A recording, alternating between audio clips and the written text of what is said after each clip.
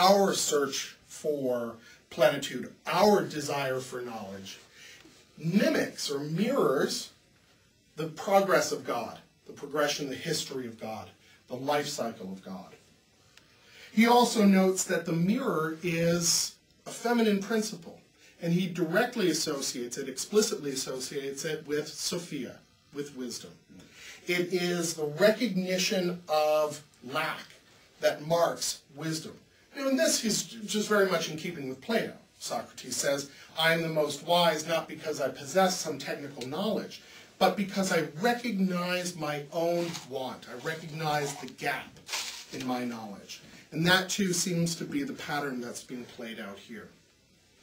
Later on, I'm going to talk about some of the influence that this idea has, particularly on thinkers within the early German Romantic and German idealist tradition, particularly Schelling, and the way that Schelling then introduces this idea of an emergent or developing God that is incredibly radical and becomes incredibly sophisticated, but is a way for him to think evil, while on the one hand avoiding the problem of attributing to God the creatorship of evil, but also at the same time avoiding the dualism of looking outside of God for the creation of evil. We also have to think of this historical God in terms of the fall, the separation. Very, very important for Lutheran theology. And this brings us to the second point, which is that God also suffers separation. And the separation is not a defect. The separation, the lack, is not a flaw, but rather it is a necessary component of the production of history and the production of creation. It is the very source and being of the creative act. And when we think about this in human terms, this makes perfect sense. Why do we create? We create not because we have everything. We create because we desire to make something more than what we have.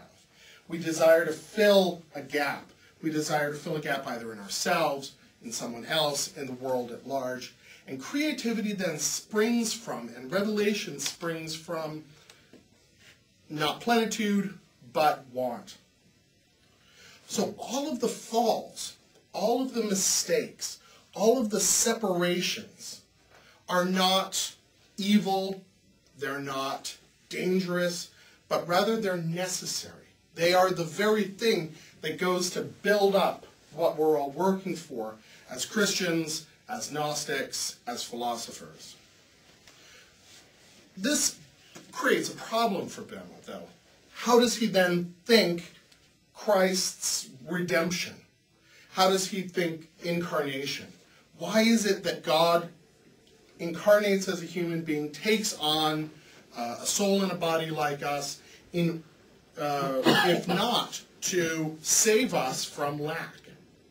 And Böhme's answer is very, very simple and very straightforward. It's because God has to experience that lack in order for God to be built back up.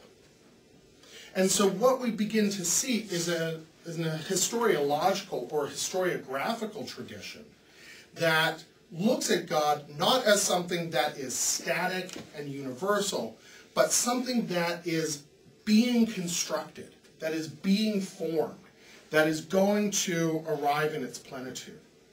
So this suffering is necessary both for God and for human beings, not in order to get back to the original state, not so that we can put everything back together because it was once together and it fell apart, but to say we started from the bottom, we started from the depth, and these separations are the things that we're going to be building back up.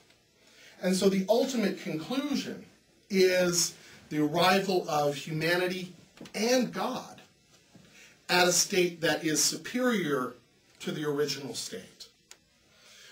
When we're looking at traditional Christian historiology, we normally see it as a kind of circle.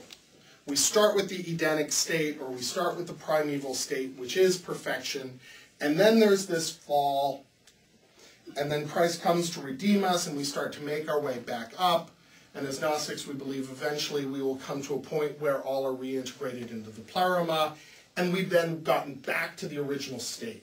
We fixed something that got broken. Here, there's only upward movement. There's only evolution. There's only building.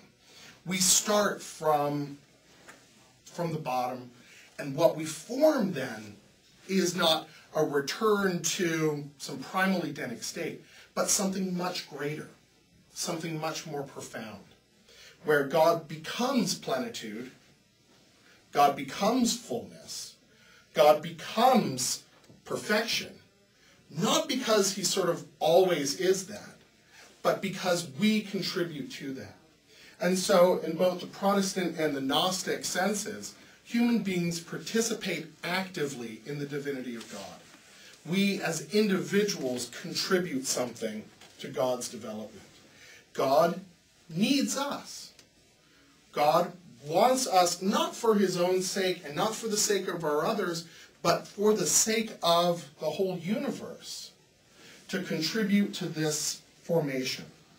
So when we look at it in terms of history, when we look at it in terms of the developmental nature of the God, or what Manfred Frank calls the coming God, the arriving God, we see a radical transformation of Christian theology that takes place in this singular moment.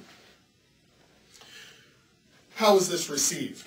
Well, we can imagine right off the bat how this is going to be received. A wonderful quote regarding the Aurora, which is one of Böhme's first publications, is that it has as many theological errors as it has lines. This was the description that was given of it. And it was soundly condemned by the Lutheran pastoral community. And yet, it did still have an influence. And Böhme was still able to continue to write and produce.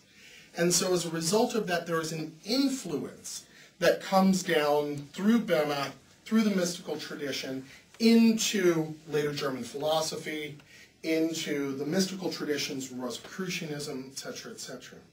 And there are a number of people that are profoundly influenced by Böhme's work.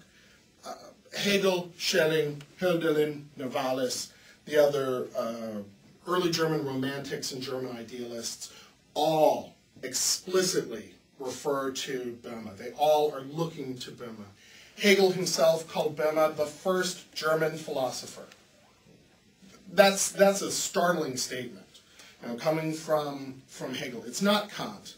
It's not Wolff. It's not any of the earlier German Enlightenment thinkers.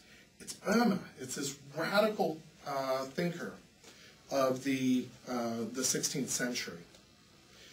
There's also an influence on people like George Fox, who's the founder of the Quakers.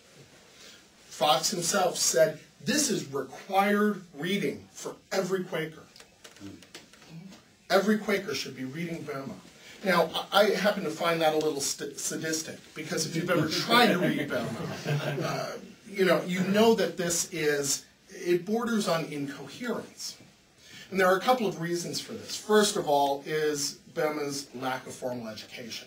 He was not a trained academic, nor was he a trained ecclesiastic.